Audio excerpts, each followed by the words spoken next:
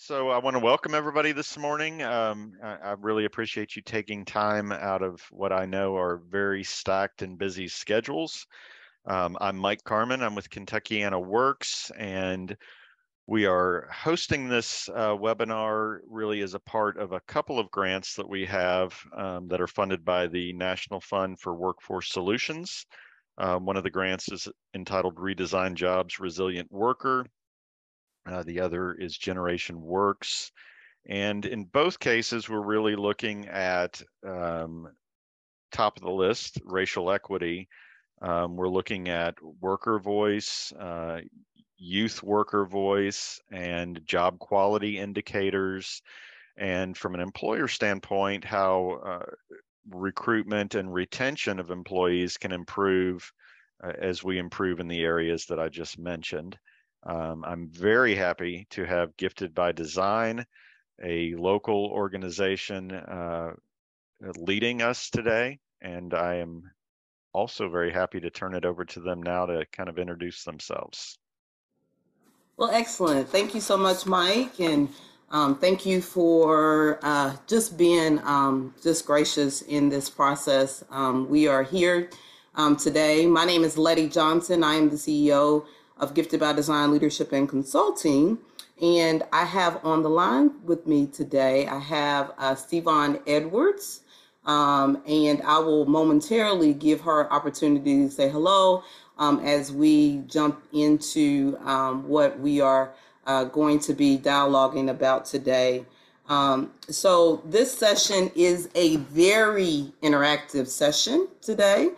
We classify this as a group coaching process. So there will be many questions that we will be asking throughout our time. This session will last 90 minutes, and we will be really looking to you because you are the experts in terms of your particular organizations and businesses. However, though, we will facilitate and guide you and create a new level of awareness when we talk about the various frameworks, when we talk about workforce, as well as workplace equity, okay, workplace equity. And so I want to pause for this moment, allow Stevon, our other facilitator for today, to speak to you, and then I will take it back and I will give us the lay of the land in terms of our agenda, our key learning objectives, and then we will go further into what we know for our time together today. Stevon, you want to take it? Greetings all. I'm very excited to have this conversation about transformation and working toward racial equity. We hope that you leave today with some tangible next steps in order to improve equity within the workplace and a better understanding of what it means. Often we use the word equity and it seems pretty nebulous. So we're going to dive deep into that definition and actually how to implement it so that your culture can improve, and also retention as well as results. Excellent. Thank you, Stevon. Thank you for being here with me. So just before we jump into, I want to do a few housekeeping things. Stevon has already noted in the chat that this session is being recorded. So we want to remind you to be mindful of that. Also, want to remind you that there is an opportunity for you to change your name or rename yourself so that when we're having conversation, we know who we are speaking with.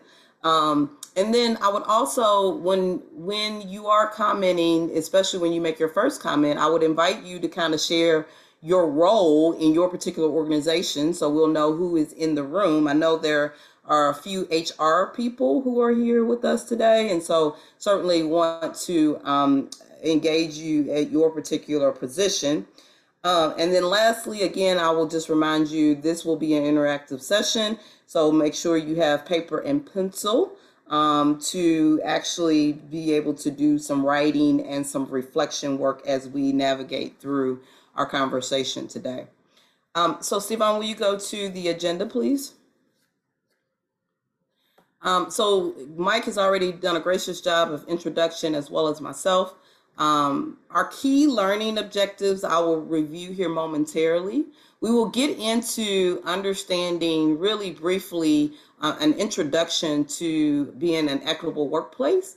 I will highlight a couple of frameworks, and Stevon will talk to us about some of the data points. As we know, we often, because we are doing the work every day, we may not necessarily contextualize what it really looks like, what it really means holistically from a workforce standpoint in terms of the numbers. So we really wanted to be able to provide you some depthness around that data. And then we're going to do some identity work. We're going to jump into what does it mean to use your particular influence in the intersections of workplace equity. And then we're going to move you into the conceptualization of what we like to utilize as an equitable framework, and that is through our transformation change design. And it has 5 objectives. The first objective is the clarity question. The second objective is the systems question. The third objective is the opportunity question. The fourth objective is the culture question. And the fifth objective is the improvement question. And then we will open the floor for Q&A. We are very much so open for you all to ask us questions. We want this to be interactive learning. So we invite you, to put it in the chat. If you think of something through the time, feel free to put it in there. And eventually we will address the questions, or we will open the floor where we feel like questions are appropriate. So will you move us into our key learning objectives? So during our time together, interactively, we're going to learn about the critical examination of organizational priorities, practices, values, and investments. We're also going to explore goals for organizational health, and we're going to hear from one another to help synthesize that. And we're going to teach you what our framework is. And then we're going to do some centering of voices and how we can help to amplify those who have what we consider to be the more vulnerable populations, okay? So I want to stop for a moment and just pause and say we are extremely excited that you decided to join us this morning. You elected to be here. We know that oftentimes it can be challenging early in the morning, right, to critically think.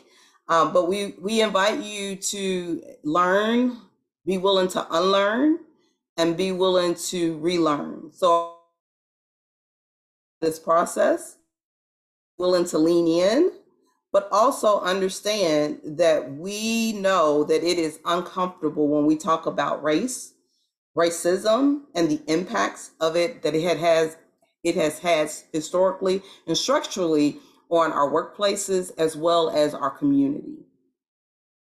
So we appreciate you all being here.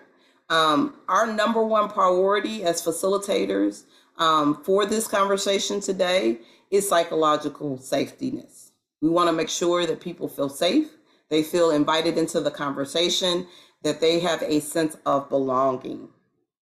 So transformation starts with us. So as we know that in the manufacturing and construction world, there are no shortcuts. We feel the same way about workplace equity. There are no shortcuts. And in order to increase your retention, increase your recruitment, we know that safety is first and foremost. And so we just invite you to participate in this conversation in a very transparent way. So, jumping into today's presentation, people don't learn when they understand. They learn when they feel understood. So the first thing we want to do is we want to invite you to unmute or type in the chat box and just tell us a little bit about what you are facing in your particular employer, at your particular employer. What are you facing when we talk about the workforce?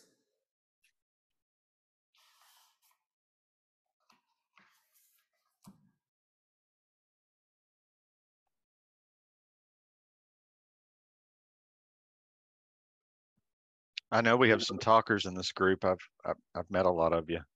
Here we go, going into the chat. Okay. Eric said difficulty attracting and retaining employees. Amy said retention.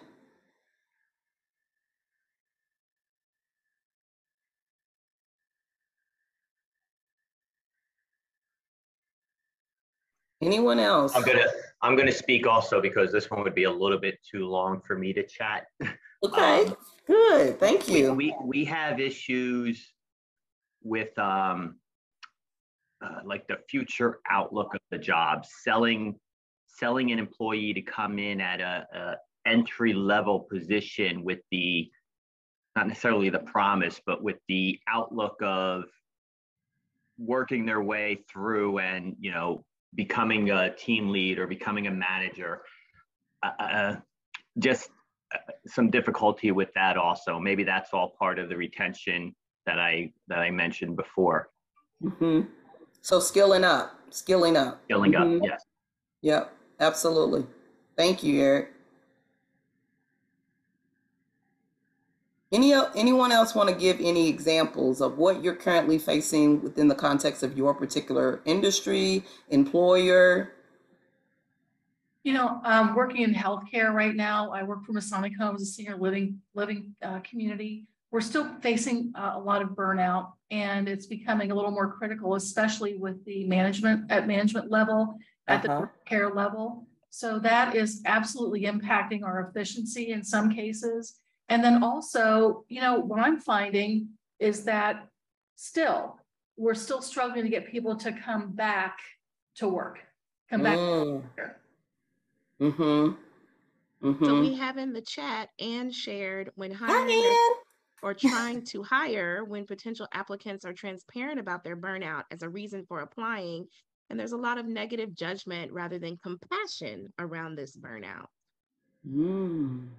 Yeah, just a very recent event where an applicant shared very transparently and authentically that the one reason they were leaving where they were and applying was because of burnout, and then just not very much acceptance or understanding about that to look at the rest of the applicant, if that makes sense.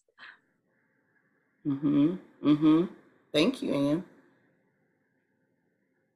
I want to hear just one or two more. We have 14 people on.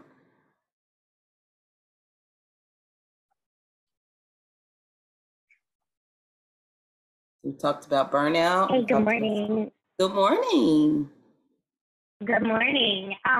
So I'm CEO of Louisville Riverboat, so a little bit of a unique organization, but certainly we have all the challenges that have already been listed. Being still relatively new in this very old organization, one of the things I personally see as a challenge is shifting our culture to one that is more aggressive or accepting, not only of their coworkers, but also of all the diverse audiences that we aim to bring into our attraction. And it's not a matter so much of people intentionally being discriminatory. I guess that's maybe often the case in the world, but just not knowing what they don't know and trying to create a more accepting culture, again, for both the employees so that they have a better experience and the passengers as well, because I feel very strongly, you know, your guest experience is never going to be better than your employee's experience. So we've got kind of an old versus new situation where we've got some old timers who've been here a very long time and who we value tremendously because of their knowledge and the traditions that they need to hand off to the next generation. But the next generation has a lot of different mentalities in many ways, and I think we're just trying to adapt to that. Thank you, Krista. Does anyone else have a comment? Because I want to pick up right where she left off, but I do want to just open it up just in case someone else wanted to chime in. All right. So it's very interesting. So we're going to get into that today, Krista. We're going to talk a little bit about the intersectionalities, right, of how do we shift this culture, right, into a more accepting, but yet understanding that we all come from a different lens of influence. And it all can be elevated, right, and it all can be invited into the space, because that's what as inclusion, okay? That's what we know as inclusion. So thank you so much for sharing that information and all those who participated. So let's go ahead and jump into the social determinants activity. With this particular activity, I would like to really, I want you to take a look at this chart. Social determinants of health are the conditions in which people are born, they grow, live, and work. And so as you take a look at this chart, I want you to write down what are some of the social determinants employees are faced with. What are some things that you have heard inside of your particular business that people have been impacted by?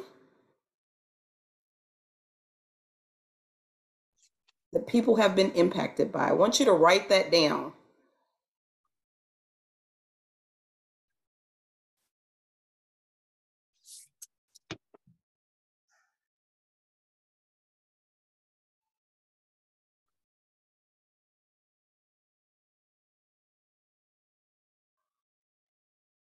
And once you have indicated what those determinants are, I want you to find those determinants on the chart, and I want you to just kind of look at the outcomes as a result of the social determinants of health that have been impacted, that is associated with it.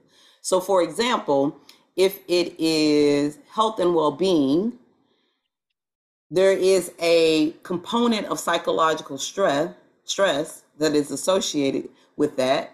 And as a result of that, it could lead into mental health and addictions. So I want you to begin to frame some of the things that have been determinants in your particular workplace.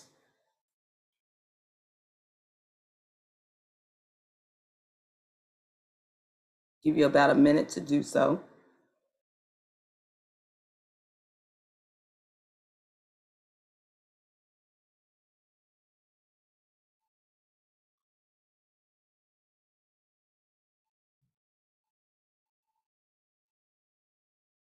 Now I want to open the floor. I want to open the floor to ask, what are some of the social determinants that your employees are currently dealing with?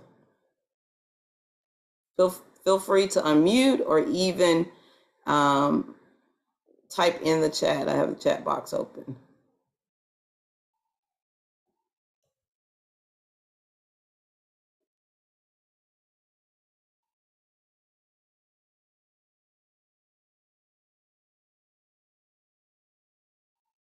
I'll just jump in and say the first couple that popped out at me are health and well-being, and low income, or I guess it's called income and social status.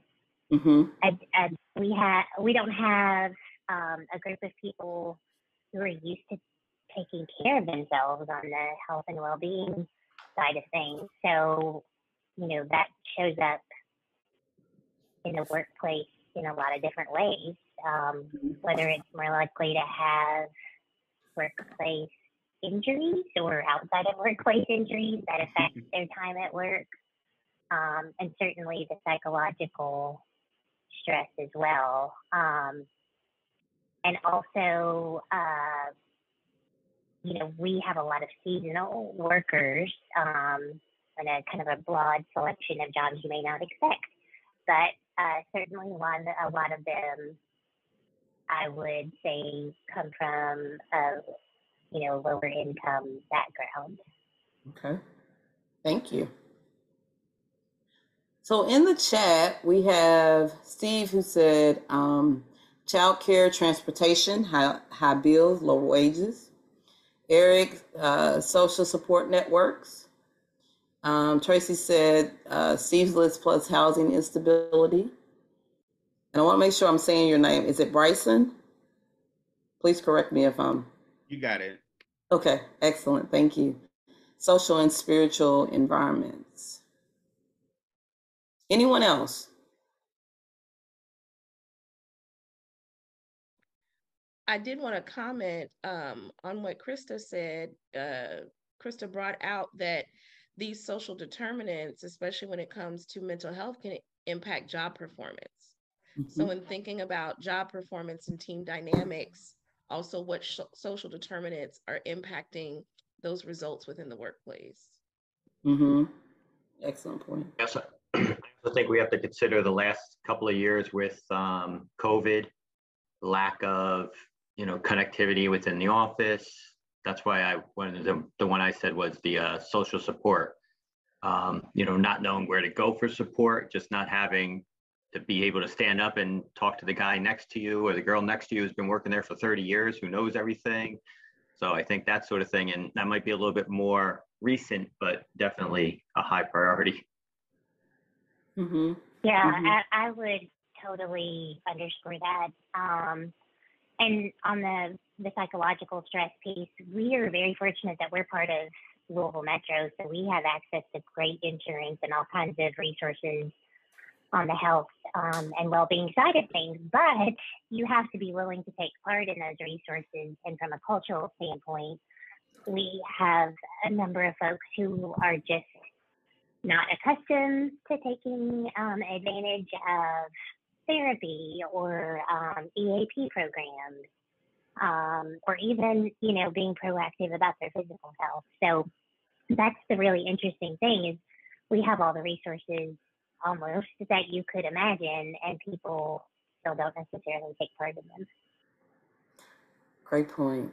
Which leads us into, and so I want to just offer another opportunity one last time in case someone else wanted to lean in on this part of the conversation. But I think it's important from a historical and structural perspective, and Stephen's going to give us some racial equity index data, and then we're going to move into, because that plays a key role, right? That plays a key role. Okay, so I'm going to try my best to zoom in on these because I want you to observe and then share with me your observations on these charts here. So in looking at the race and ethnic composition of Louisville, Kentucky, and Indiana, because we are Kentuckiana, from 1980 to 2050, this is predicted. What do you notice? What do you notice? And is this reflected in your workplace or within your industry as well?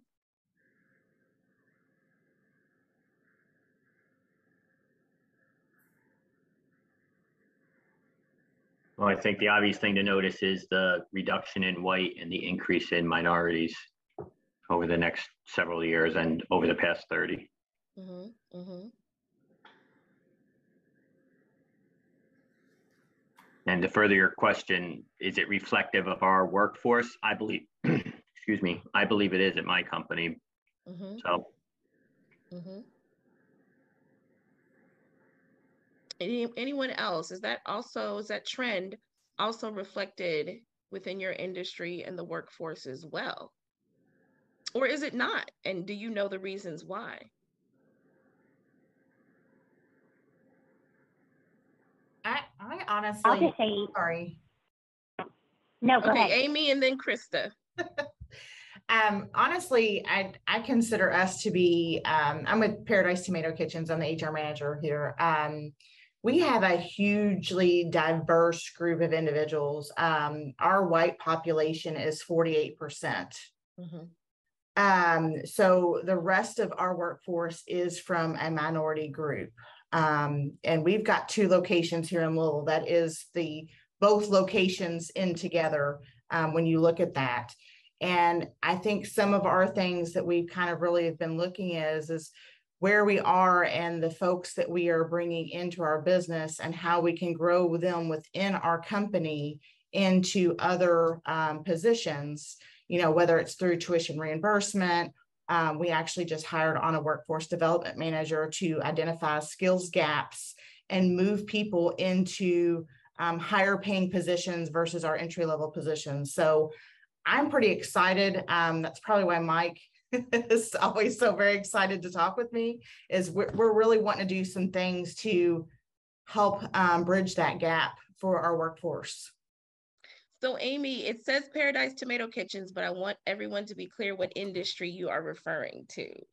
We are a food manufacturer. Okay. Krista, you were going to say something. Yeah, I was going to say I'm glad to hear what Amy said, because I'm here to hopefully learn how we can step more in that direction. Our workforce, which is about 25 year-round people, and then we typically triple that during our cruising season. Regardless, our workforce does not reflect this trend, and also tends to be skewed more male than female. So I'm here to help learn how we can be more reflective of the, you know, racial and ethnic composition that you're showing on the screen. So something else to also bring up is, if you see that your workplace does not necessarily reflect this trend, and maybe it is skewed the other way to where people of color have more representation within your workplace, also consider the positions that people of color have. Is this trend more reflected in your leadership and your C-suite positions? Or is the trend the opposite when it comes to your lower level and low visibility positions as well? So those are also some pieces to think about when we think about improving equity within the workplace. Not only does our overall workplace have a really great racial and ethnic distribution in order to represent different voices, but how are they represented within the workplace based on position? So taking a look at this chart here, this is reflecting what is qualified as the working poor. So this is the percentage of each group of people that identify as a poverty level of 200% or more, that actually have full-time jobs, but still qualify in the poverty line.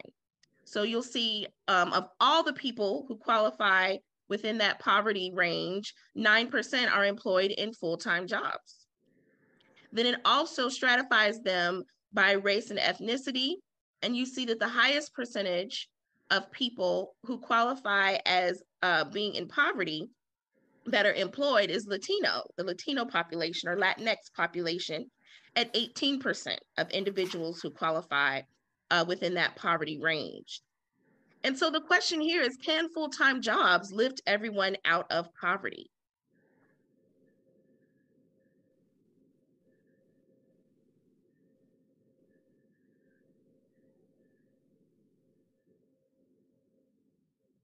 Trista said nope. Probably not. Well, if the answer is no, let's go into the why. Why is that? And Eric, you said something a little bit that answers this question earlier on in the webinar, if people were listening. But why is that?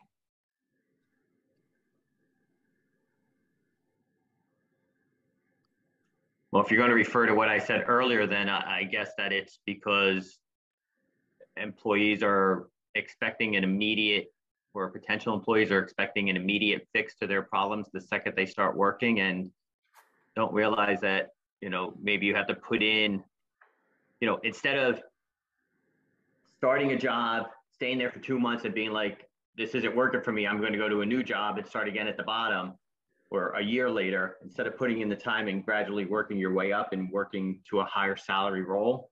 I don't know. Okay, so let's go beyond individual level and let's think systemically. Why possibly are full-time jobs not enough to lift people out of poverty.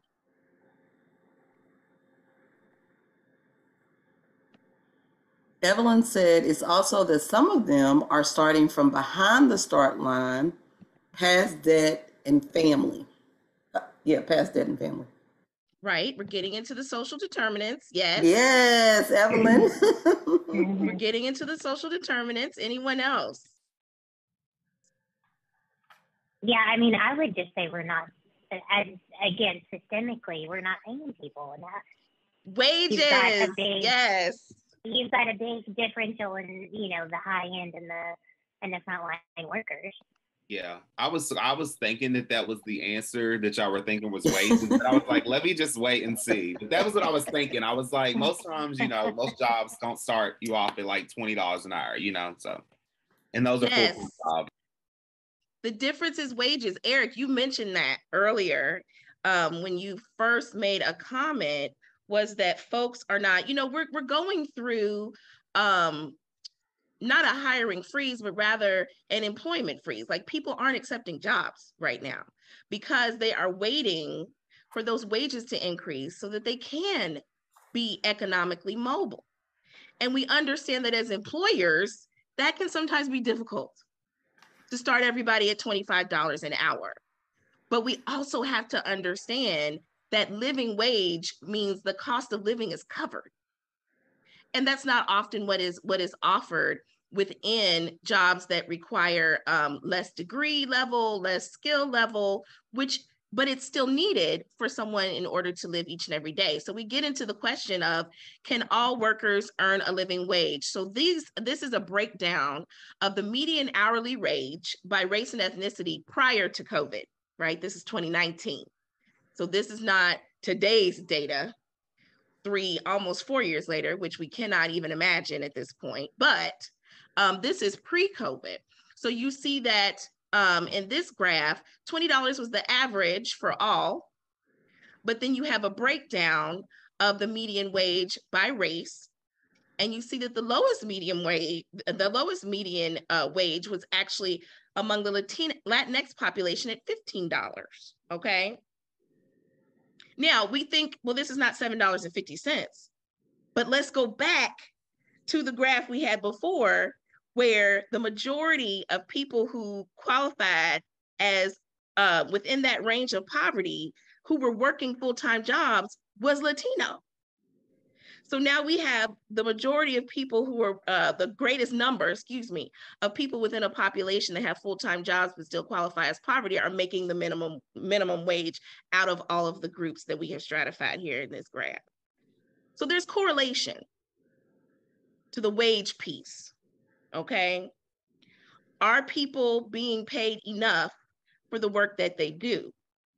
Do we as employers value every single position and every single person in the work that they do? So we got a couple of comments in the chat. Evelyn, she said minimum wage hasn't gone up since like 2010. $7.25 is not enough to pay bills. Krista actually had a question. She said, is this all U.S. workers or just in certain types of positions? So this would be all workers specific to Louisville, Kentucky, and Indiana. So this is Kentuckiana numbers. Okay, specifically Kentuckiana numbers. And this is 2019 data. What is the poverty? What is considered poverty? Making under what a year or? I know it's 200%, but I don't remember what the annual is for a family of 4. I think it's what, 20? Is that what it is? 20, 25? It's between that range for a family of 4. I can send out some, our data person, Sarah, who many of you know, does some excellent charting around this. And I can, following the meeting, I'll send out some recent slides she's put together around this. It's pretty alarming, really, because when you start factoring in, children and God forbid a medical condition, it can be pretty alarming to look at those numbers. So I've also linked the data source in the chat for you all to explore, because you can explore by region, you can explore, You can explore economic vitality as well as connectedness, economic benefit, demographics. It's a really great interactive tool. So now we have, let me move to the next slide. I almost forgot I had a next slide, Letty. So we have job and wage growth, Louisville, Kentucky, and Indiana. So this is the growth in jobs and earnings by wage level from 1990 to 2020. And what are your observations here?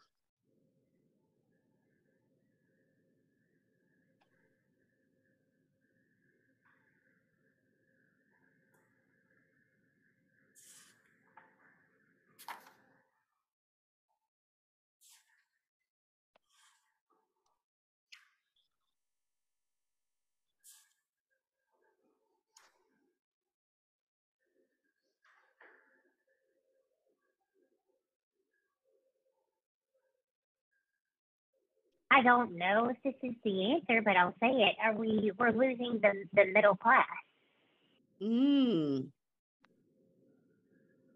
How, Krista, how are we losing the middle class? Well, if the grass green color was 72% in 1990 on the left.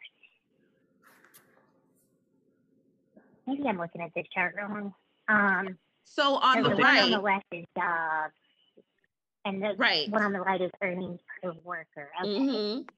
So that is the amount of growth that has happened since 1990 all the way to 2020. So this graph states that low-wage jobs, the number of low-wage jobs has increased by 22%. The number of middle-wage jobs has increased by 72%. And the number of high-wage jobs has only increased by 14%. However, when you look at the wages for each job, they've only increased around the same rate for each of those different positions.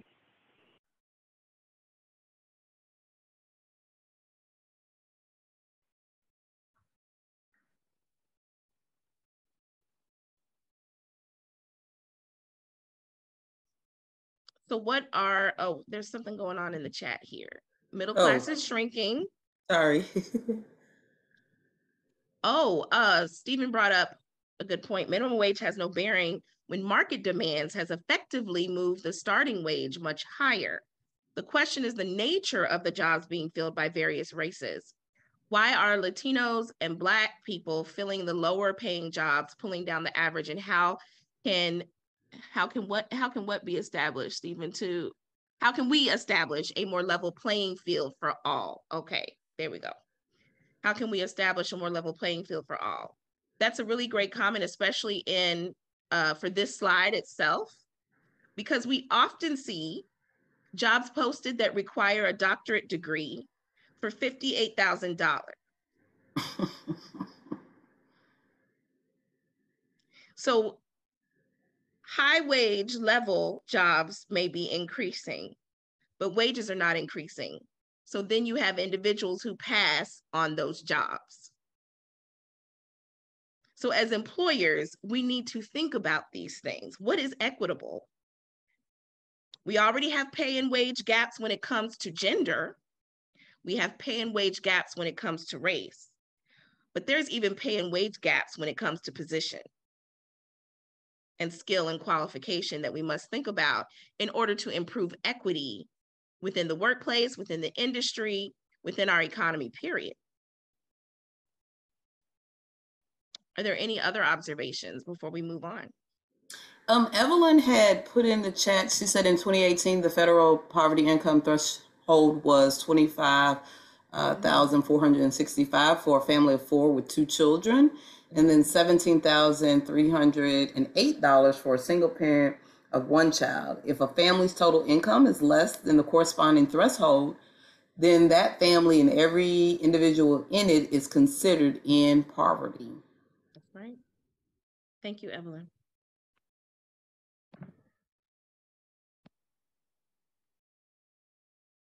If there are no additional comments, Letty, I'll turn it back to you for now. Okay.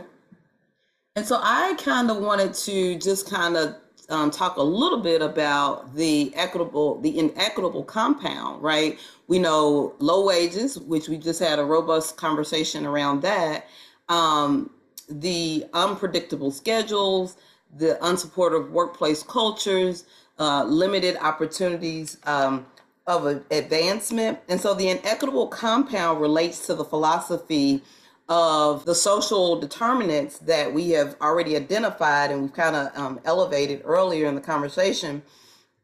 And then it's compounded with an inequitable workplace, right? So low compassion or no compassion, no flexibility or limited flexibility, no advancement or limited advancement. And so we have to think about really what that means, right? When we talk about being an inclusive and an equitable organization. And so we'll dive a little bit further into that. But I really wanted us to watch a brief video of an organization that is called Homeward Health. It's actually in Canada, and they're a mental health and addiction services organization. With the evolving workforce, they decided to be very intentional about centering racial equity in their organization on all levels. And so they put a clear path forward, and they began a journey in regards to diversity, equity, and inclusion. And they have created a partnership with the Canadian Center for Diversity, Equity, and Inclusion, which is known as CCDI. And that is a forward-looking social organization that provides research and learning supports to organizations that are working to create environments of diversity, equity, and inclusion. The partnership enables each of their employees to access CCDI's extensive knowledge repository and gives their organization access to knowledge, training, ideas, strategy, expertise that they can fulfill their full journey on diversity, equity, and inclusion. And so I'm gonna have Stevan play this video. Play close attention to the framework of this video. Write down one takeaway from the video, and then we're gonna discuss it once the video is complete. Workplace equity is the fair treatment for employees in every facet of life, regardless of their gender expression, race, disability, religion, nationality, sexual orientation, or age. Equity promotes an individual's right to be different. Equity in the workplace makes sure people are given equal opportunities, equal pay, and are accepted and respected for their differences. The two primary aims of equity are diversity and inclusion. Diversity values the differences between people, including those of different races, ethnicities, genders, ages, religions, disabilities, and sexual orientations. Inclusion is when every person in society is valued, heard, supported, and respected, and people feel a sense of belongingness. Equal opportunity is a state of fairness in which individuals are unhampered by artificial barriers, gatekeeping, or prejudices or preferences. A fair company will provide equal employment opportunities to all employees. It prohibits discrimination and harassment. How to achieve workplace equality. Offer diversity and inclusion training.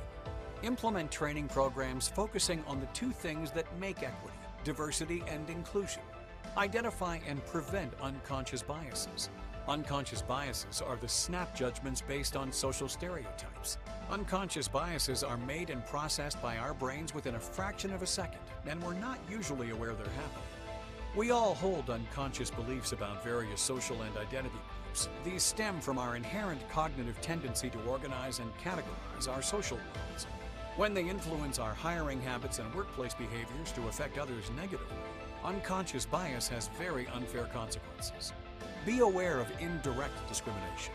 Discrimination takes place in a variety of ways. Discrimination is often subtle, and discriminatory remarks are not often made directly. Recruit an HR department well-versed in diversity and equality to implement these values into the recruitment process. Attracting and increasing diverse talent is a significant competitive differentiator for recruiters and talent acquisition leaders to develop. Offer workplace policies that appeal to diverse candidates. Personality assessments do an excellent job of measuring candidates' personality traits, motivations, and skills.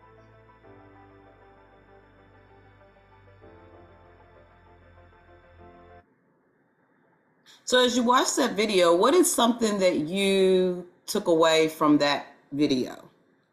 What did you notice?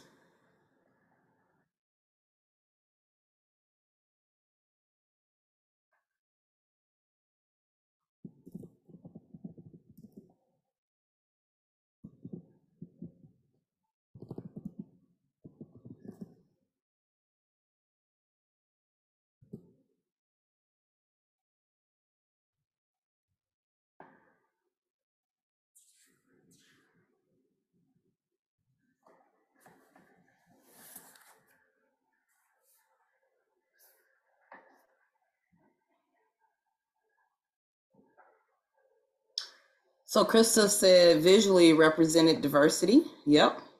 Evelyn said that I like the encouragement to do personality tests to get a better gauge of talent. Krista said I like the personality test suggestion too. Yeah, we're going to talk about those tools that you can. I think it was. Bryson? Sorry, I didn't mean to cut you off. Oh, that's okay. I think for me, I think it was a really put together video. I really enjoyed just everything that it put in there. I think that it talked about a lot of information in just a 2-minute video.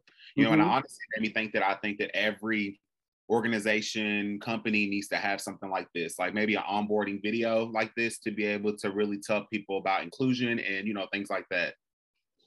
Yes, Bryson, exactly. Exactly. That's what we wanted to do. We're trying to raise your level of awareness and thinking of ideas as such. Great job. Yeah, I think that video was really, really good.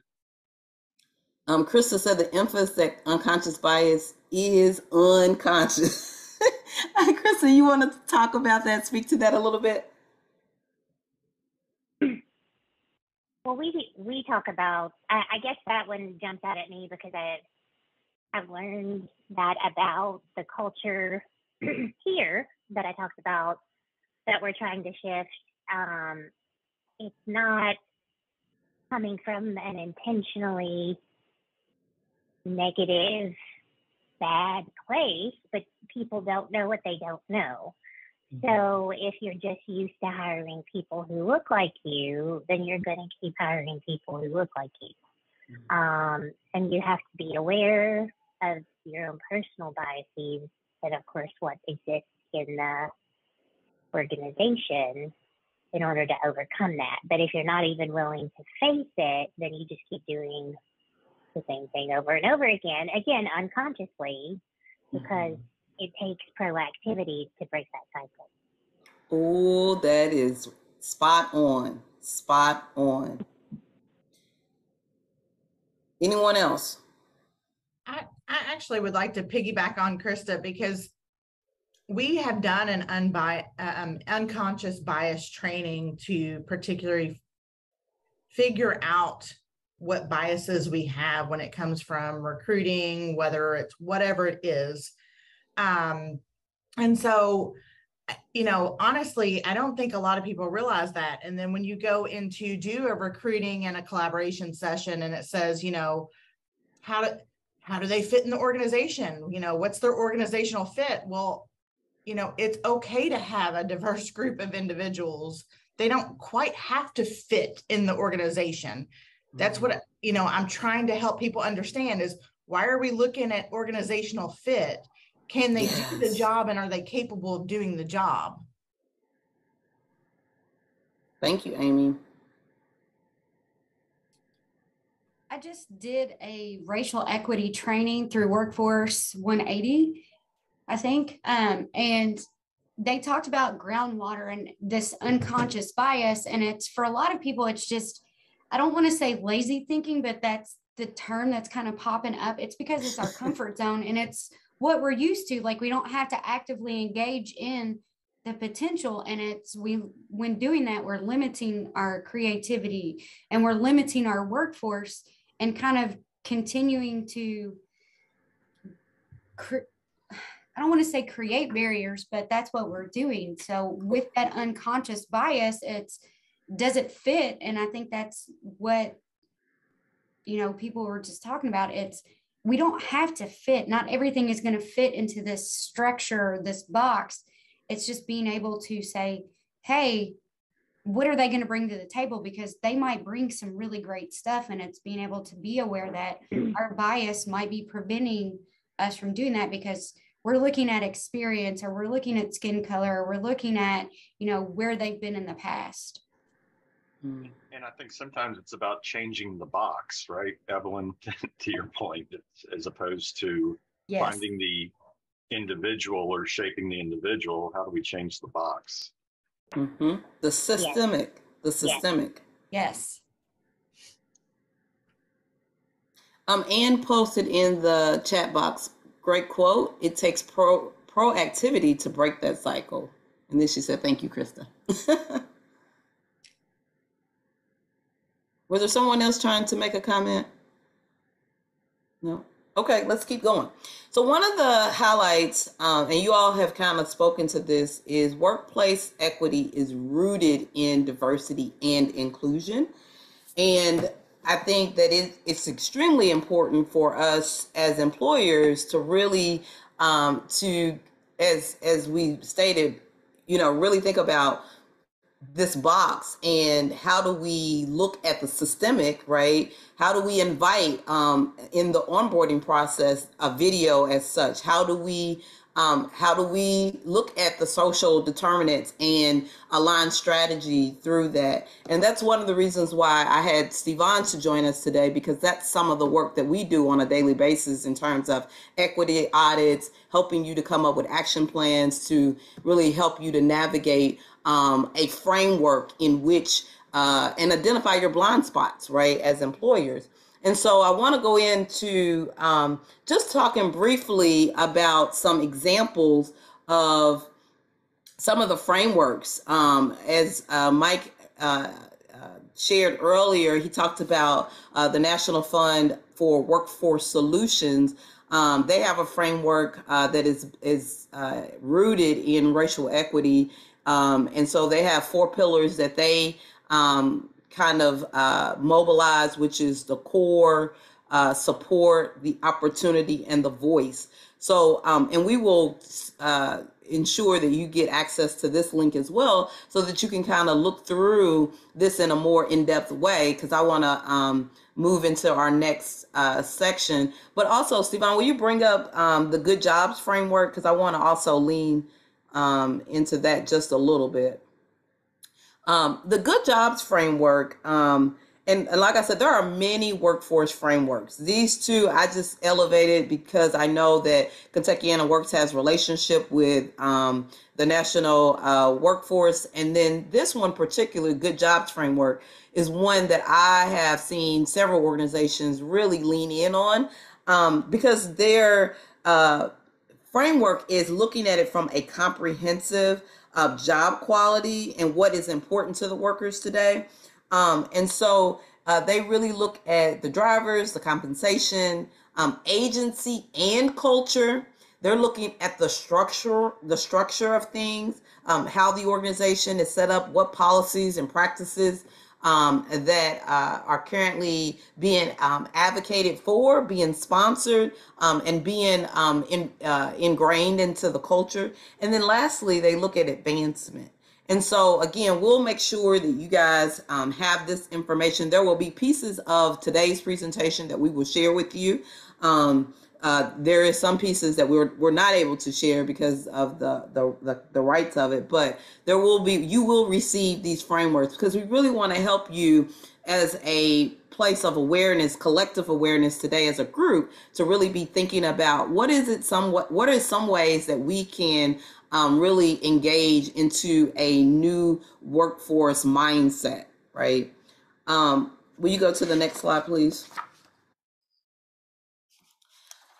One of the strategies that we like to influence is values-based leadership, okay? Values-based leadership. So centering the values. And Homewood Health what they have done is they have really taken an in-depth look at their values. And I'm going to bring that up in just a second, but I want to stop and just kind of give you a framework of what values-based leadership, what that looks like. Not only are you centering it, but you're also elevating the behaviors that are associated with interpersonally.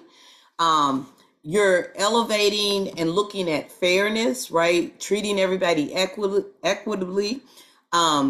Also being not being condescending towards employees when a mistake is made. So really leaning into that compassion framework.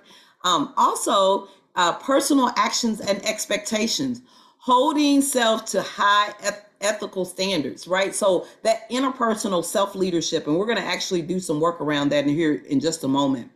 And then looking at organizational leadership. How are we communicating? How are we articulating our vision? Are folks, are they being able to internalize and digest what our vision is for our organization, what the values are of the organization, and have they been able to play a role in that, in the messaging of that? How are they owning that? And we say values-based leadership because everybody deserves to be led well. And we know that what is authentic to us is helping people to really lead and live their values. That's how we really transform our workforce. So will you go to the next slide, Sivan? So as we, are thinking through our strategies and really understanding what is it that we feel that employees they're looking for. So we've kind of gotten the list started, right? We've already identified just in conversation. We talked about the flexibility and the autonomy. We talked about also economics, wages, right? Particularly, are there other things that you feel like as an employee, right, of a business that you want from your work experience? Or what is it that you feel like your employees are looking for as well?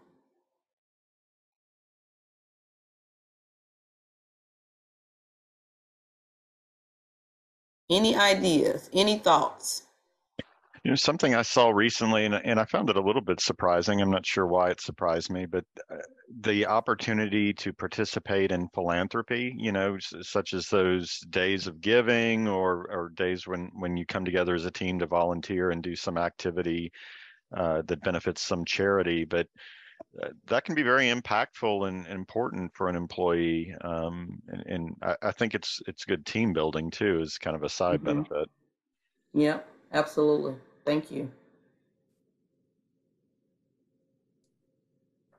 What are some things that you've heard? What are the things, what do you want your work experience? So this is where it starts. This is where self-awareness, emotional intelligence is so important because we can't influence that which we don't know.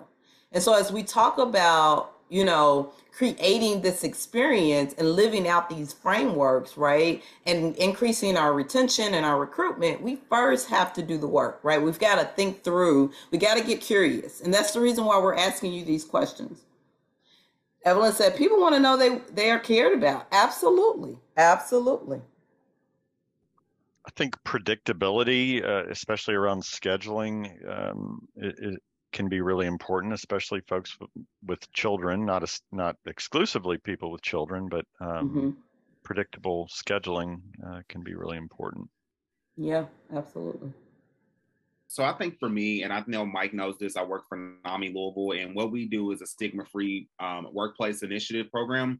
So I think we need more in the way of making sure that employees have those type of stigma around mental health days or days where they feel as if they just need to take a day off, more doing equality when it comes to stigma around mental health. I think that's a big one for me, is just making sure that all companies allow people to have days where they're not feeling themselves, or allow days where they're not being able to, do things that they want to do.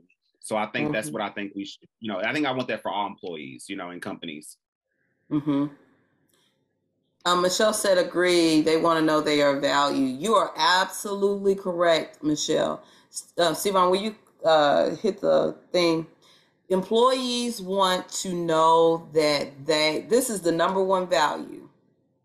100%. There was a recent study that was done that by Jack Wiley, and employees want to know that they are given respect, that they are respected and valued, right? And so when we break that down, Jack broke it down, and I wanted to share with you all because I think it's important that we recognize that recognition, a pat on the back, right?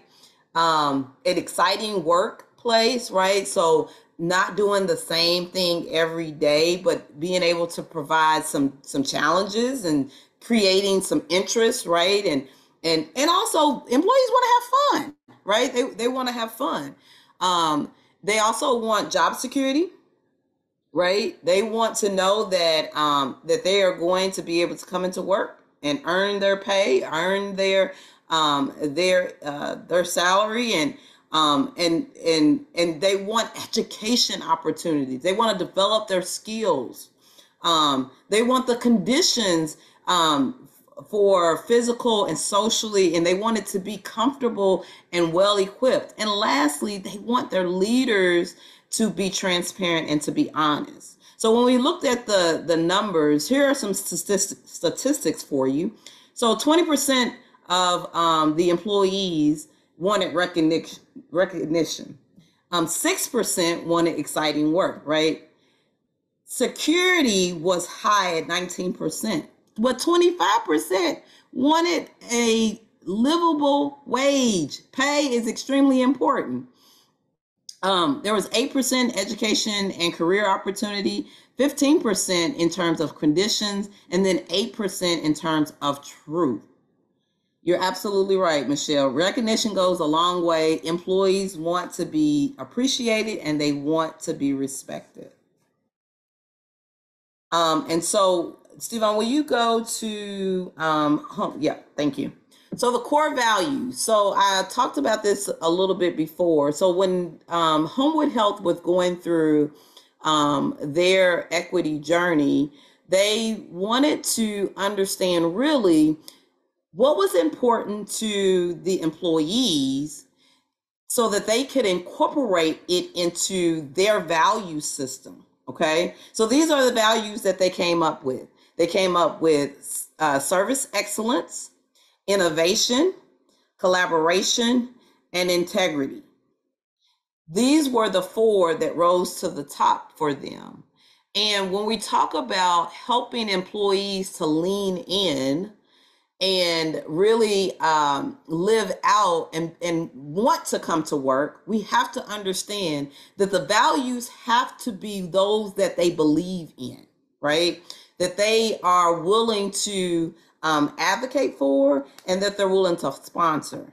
And so as we are continuing, we don't have a lot of time left, but as we are continuing in today's session, we're going to do a little bit of identity work as well as values work. But before we get into it, I want Sivan to take us through an activity around language so that we have a clear definition of what we are referring to when we talk about workplace equity. I hit the wrong button. So as we look at equality and equity, just based on these visuals here on the screen, and I will describe them. So in the equality box, you see 3 individuals, all of the same height. They are standing in front of a fence, but they are standing on different levels of ground. And so one person can't see anything, one person has a partial view of what's on the other side of the fence, and another person can completely see what is happening. In the equity visual, you have all 3 individuals, the same individuals of the same height, but the individual that couldn't see anything over the fence is now standing on 2 boxes so that they can see over the fence. And you have the individual in the middle who had a partial view.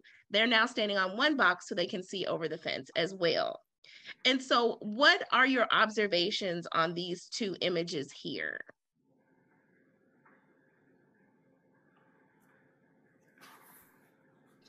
Well, it definitely underscores the myth of the even playing field, that we're all starting from the same place, which,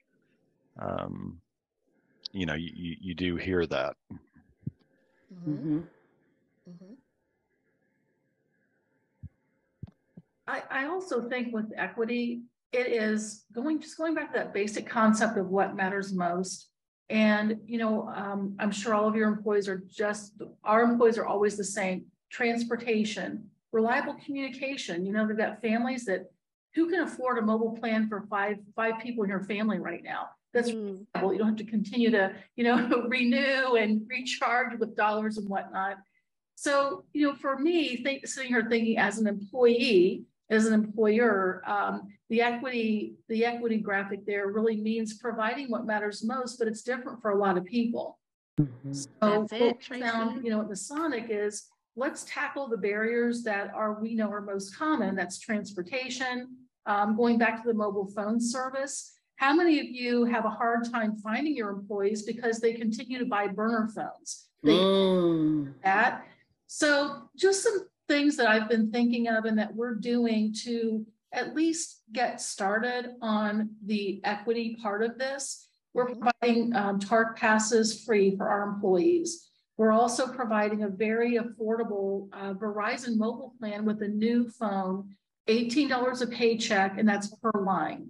So what you might pay $200 for, you can get for, let's say, $70 a paycheck, you know, something like that if you have family members. And again, you know, we're all taking different approaches with this, but that's really what we're doing at Masonic. And what I as an employee appreciate too is that it's not about, you know, it's fairness, of course, but it really is that equity piece, because what matters most to me could be different than what matters most to somebody else. And let's take, you know, the race out of it. I mean, there are employees that have just these social barriers, socioeconomic barriers that we just have to pay attention to. And it's hard work. And I've gotten a lot out of the presentation today. And I want to thank you all, Letty and Stevan, for bringing this forward. I have some really good takeaways. But I think, again, to me, it is what matters most and having a sincere desire to fulfill that the best that we can. And that's wonderful, Tracy, that your organization is thinking systemically. What policies and practices can we change internally to shift and meet the needs for our employees, for the people who make the work happen? That's so important. It really is. It's not easy. The work that all of us are doing, it's not easy anymore. And, you know, we've got that combined with the whole wage war. And, you know, some organizations just can't afford to keep up with that. So how, you know, where does it go? But again, I really thank all of you. This has been certainly enlightening, and I've got some good takeaways for my team to help us further this mission. Well, let's talk about a possible other takeaway. What goes beyond equity? This is for the whole group. What goes beyond equity? You remember, we talk about equity like this nebulous thing, and it's the golden standard for what we all want to achieve. But what goes beyond equity?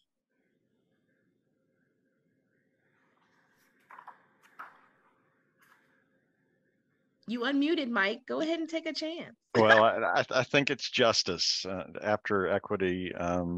You know, what you see on the equity slide is accommodations that allow everybody to participate in what's in front of them. But beyond that, if you remove barriers, you don't need accommodations, right? So let's get rid of the wall. Let's get rid of the wall. Now, good. Mike must have seen our PowerPoint in advance. So no, or I'm just answer. I'm really just in tune.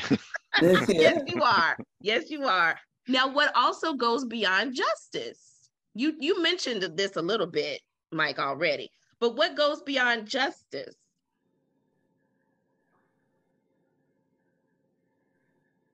Anyone?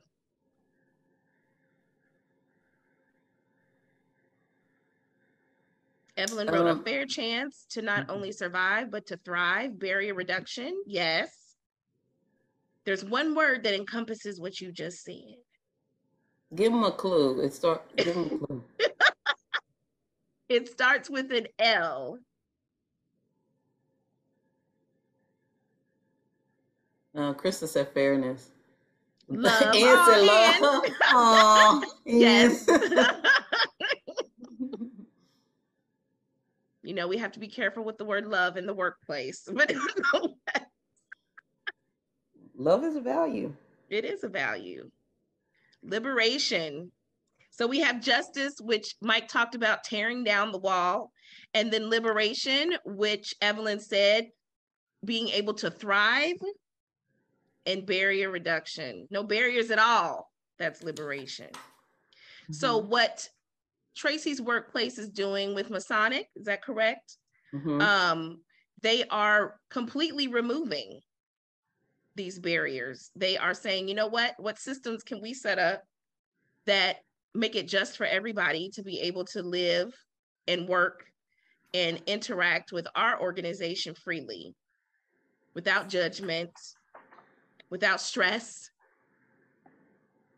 and just be able to be. I think it's important. I think it's important, though, Stevon, for people to understand that it goes back to, again, the social determinants, right? And being able to mitigate so that a person can show up authentically to work and be able to do their job in a way that, and if the workplace, I mean, we spend a lot of time at work, a lot of time.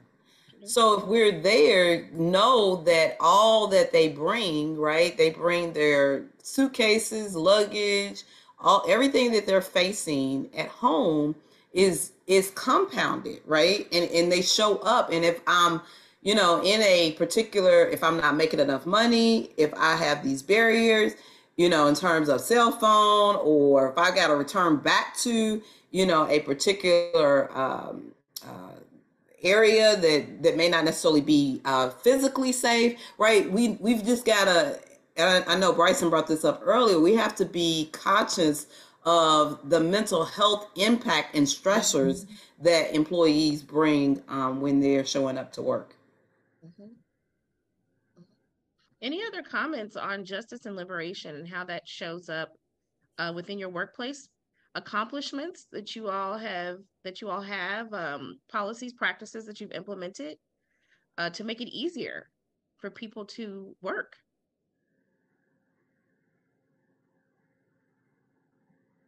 Okay, we only got 10 minutes, so. Okay, well, we'll move on.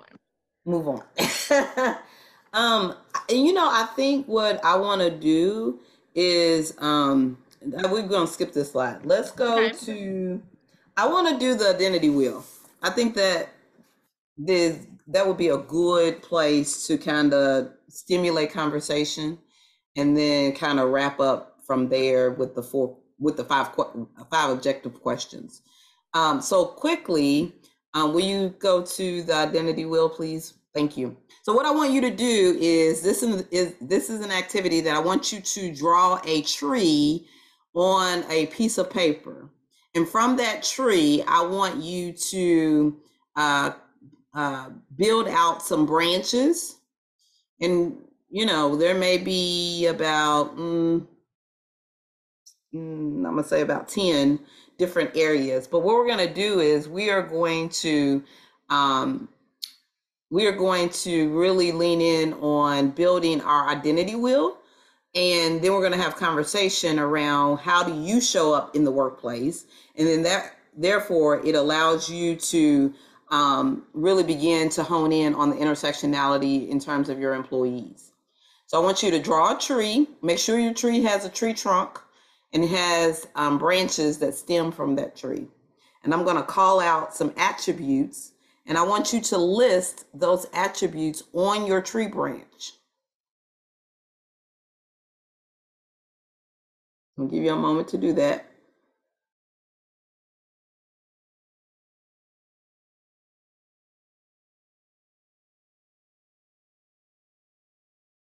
I'm going to be moving quickly, so you're ready to go?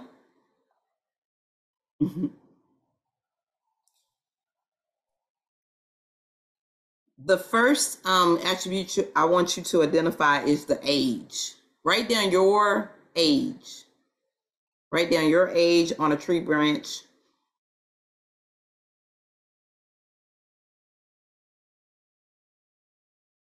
The second thing I want you to identify is indicate your gender/sexuality. Indicate your, and we will not be sharing these out loud at all.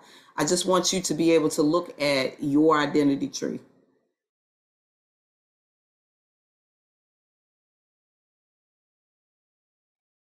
The third area or the third indicator is race. Race.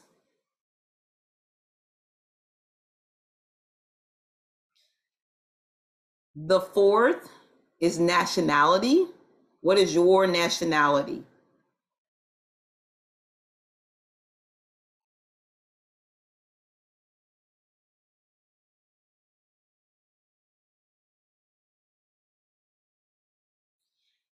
The next one is language. What language or languages do you speak?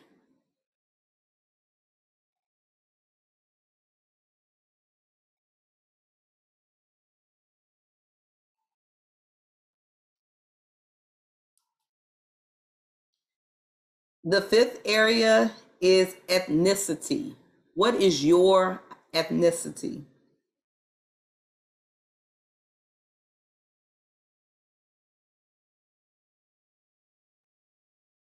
The next one is, what is the status of your health? Is it good, fair, not so good, average? The next attribute I want you to indicate is your marital status. What is your marital status?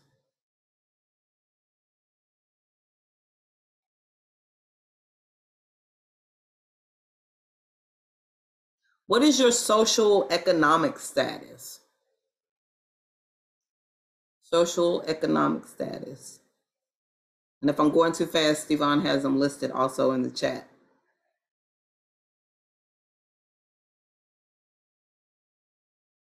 What is your professional background?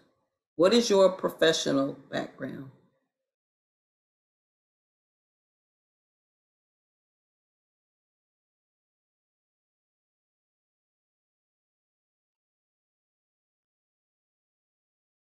What are some things you are interested in?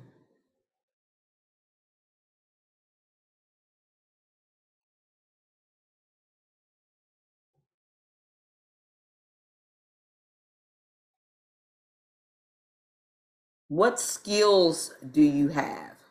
What skills do you have?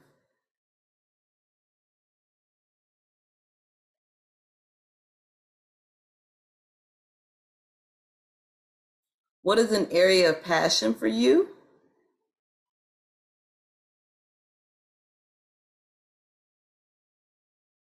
What is an area of passion for you? List 3 values. What are 3 of your core values? Do you want those on a branch, Letty, or in the trunk of the tree? Put them on the trunk of the tree. Thank you. That's a great question. Trunk of the tree. If you put it on a branch, it's fine, but trunk of the tree. Our values are the core of who we are. And then also on the trunk of your tree, indicate how you would describe your personality.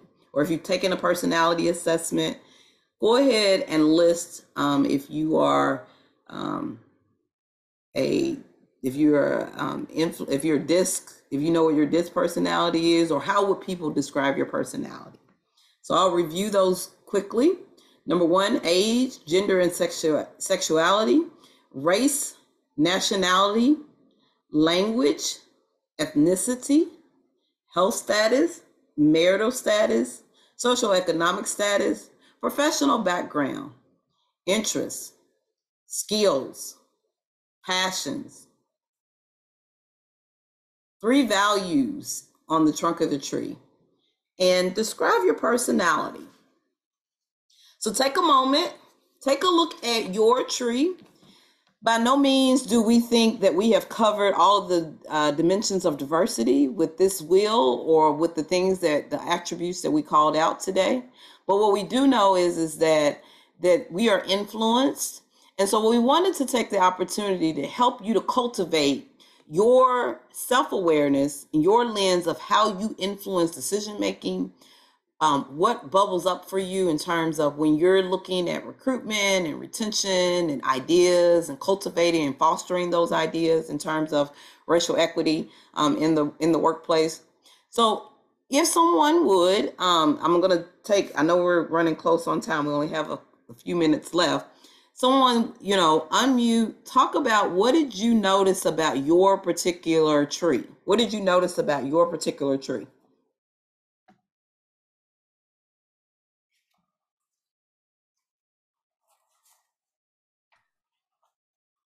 I noticed that all the things that, so the core, my morals, and then how I describe myself, as well as the things that I'm passionate about. So the things that I really feel like make me up are closer to the core in my trunk, where a lot of the demographic information and things that how I kind of see myself are up towards the top, because I don't hold those things as closely to myself. So those are not the things that, so it's what I allow other people to know, where these other things are things that I try to keep more to myself and keep those things closely protected. So that way, because it's how I define myself, I guess. Very good. Thank you. Anyone else?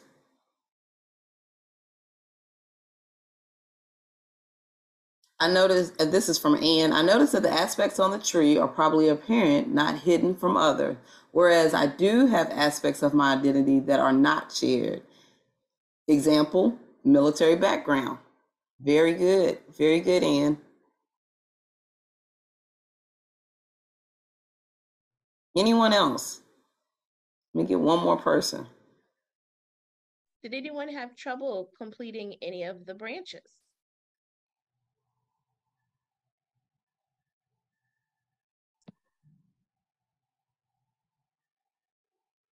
What did you think about this exercise? Are you guys still thinking?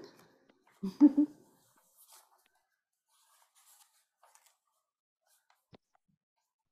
think I found it interesting, how many things are just the fluke or accident of birth. This is what happened because this is what I was born into, versus the values, and you get into the things where you start to discern and make decisions and decide for yourself who you're going to be versus the things you were born into or born attached to, so to speak.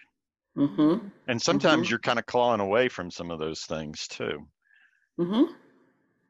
Yeah. Again, going back to looking at the social determinants, right? That is so important for us to understand how we show up, right? It's the whole philosophy, and we didn't get into this, but it's the whole philosophy of me, then we, right? How am I impacted, right? How am I impacted, and what does that, how does that influence the decisions that I make, and how do, and the things that I advocate for?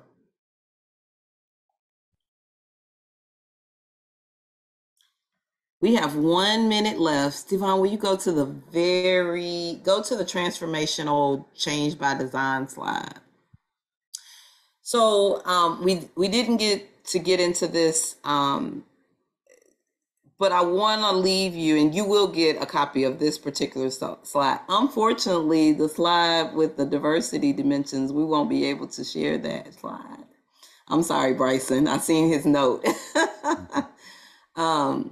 But you can certainly hire us. We will come and perform it for you. But I wanted to leave you guys with this last slide, and you will get a copy of this one. So when we're looking at transformation inside of an organization, there are 4 or 5 questions that we really want to challenge you all as employers to really think about.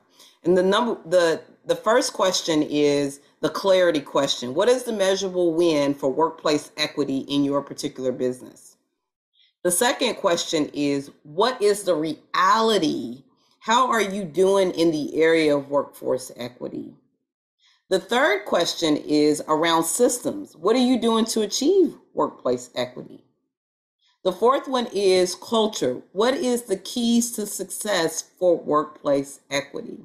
And then the last and fifth question is, what is around improvement? What is one thing, if we got better as an organization, that we could do in order to improve the employees' experience, help them to show up in terms of their identity, and also help them to see their intersectionality in terms of the business that we are in.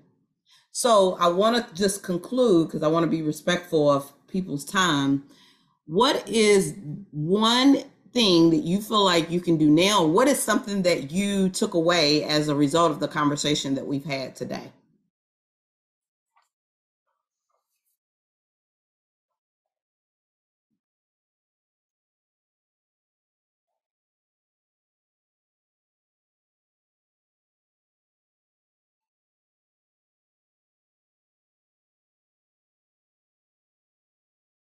And said, question, assumptions regarding systems and processes.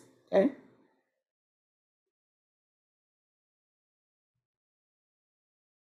Hey guys, can you hear me? Yes. I'm just going to say, maybe one of the takeaways is that most of the things that people are discriminated for are typically characteristics that they can't. Uh-oh, Krista, you're breaking up pretty bad. Can you hear us? Yeah, I had some weird audio issues. Can you hear me? Yeah. It's kind of going in and out a little bit. I'll put it in the chat.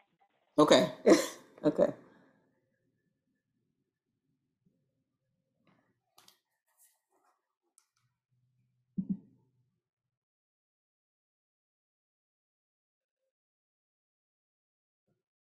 The things that people are discriminated for are things that they can't choose in the first place. Very good. Very good.